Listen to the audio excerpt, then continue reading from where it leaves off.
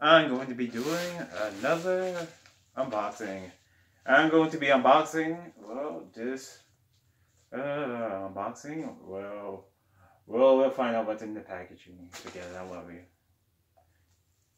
It's funny, I might not even need a knife. It's just off screen.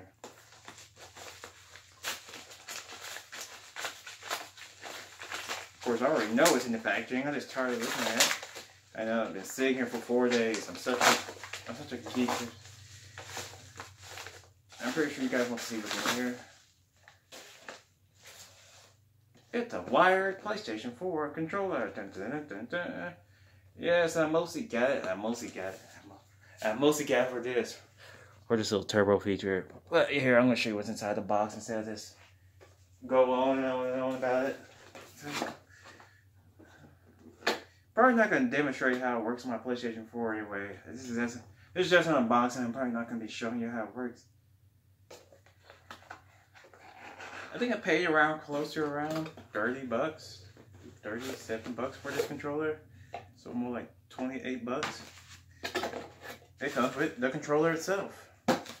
It comes with a user-friendly guide. It comes with a user guide, user manual, which most people probably don't read. See, this is a big user guide. It comes with instructions on how to use it, complete in Japanese. You should probably call these out. Japanese. I'm not sure if it's Japanese or Chinese on the back. And instructions in 4 different languages. Hispanic.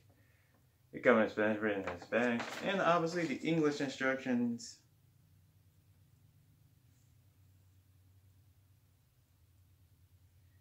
Just reading the instructions. It says it's backwards compatible with PlayStation 3 and PlayStation 4. I really don't care.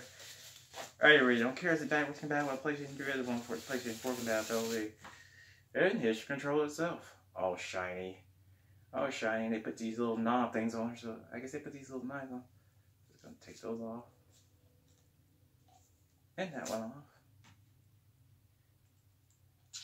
And I guess this is your little D-pad. We're gonna take this off. It's kind of weird. Well, I can't really read the controller. It's kind of, instead of having a traditional D-pad, it has a circle pad that kind of acts like your D-pad. You got your left analog stick, your touchpad, your PS4 touchpad, your share button, your options, and your options. Let me just get closer. You got your little turbo button right here, a home button. That's not standard for a PlayStation 4 controller. That's not standard. I guess that's supposed to be in place for the the PlayStation button icon. That must be in place of the PlayStation 4 PS button that takes you back to the menu on the PlayStation 4, if I'm not mistaken. That's your X. That's your X, square, triangle, and your O. Let's see here. R3, your L3, you push down, that's L3. Your L3, your L1, your L1. Your L2, your L3, and your L2. I guess the only thing left to do is to take these small little knickknacks out the control like this. I'm going to go back behind here. You can see this thing, so you can actually use it on the console. We're going to take out this little plastic tip. Where you can put in the controller.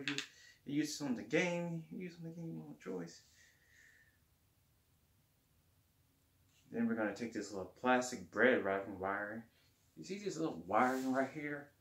I don't know if you can really see it, but we can take this wiring off here. Unhook it. Carefully unroll this controller. You got like, yeah, it looks like you got a 2-foot wired PlayStation 4 controller. It should work great. Work better. Yeah. Oh yeah, and one thing I forgot to show, a PlayStation 4 wire controller. It comes with a little serial number, model number. It has an on and off switch for the mic on the back. I never really noticed that. A direct headset piece, like any other PlayStation, that's standard for any other PlayStation mic, but you can switch it off and on, so you want it off and on. It doesn't have a built-in mic. You can just switch the microphone off and on the controller. And it'd be interesting to see how to map which button you want for turbo button. Which button you know what turbo does. You hold down the button and it repeats that. It'd be interesting to see how to map X and square for turbo and all that stuff. How to map. Where you can map R2 down for turbo. It'd be interesting to see how that works.